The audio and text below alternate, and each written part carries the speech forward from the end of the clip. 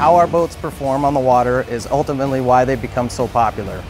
How a boat rides is a factor of many design elements. The hull shape, reverse chines, lifting strakes, and weight distribution. And another important measurement that you've probably heard of but may not completely understand is deadrise. So how do our boats measure up when it comes to deadrise? What is it? Why is it important? And why do you see such variations from one manufacturer to another?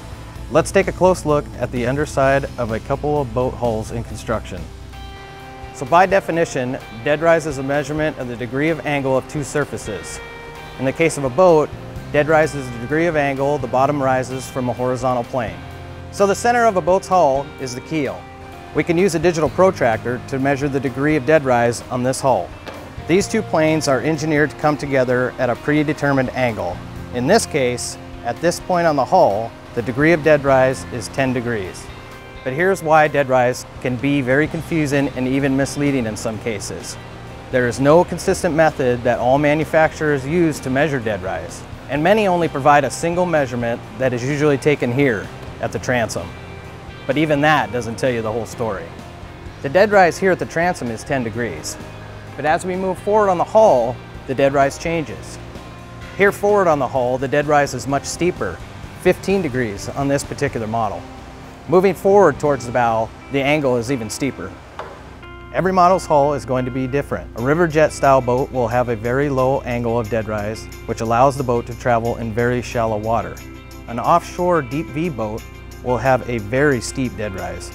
When you look on a website or in a brochure, you'll see a deadrise listed, but rarely does it tell you where the measurement was taken. Obviously, if they listed a 60-degree deadrise, but didn't tell you if it was at the bow, forward, or the transom, it could be extremely misleading. A deadrise measurement taken here at the steepest location, which doesn't even come in contact with the water, can give you false expectation of a boat's performance.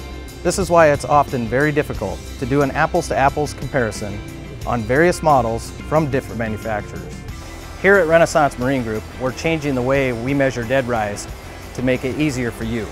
We've adopted a standardized system that doesn't just give you a single measurement, but 3 distinct measurements of deadrise.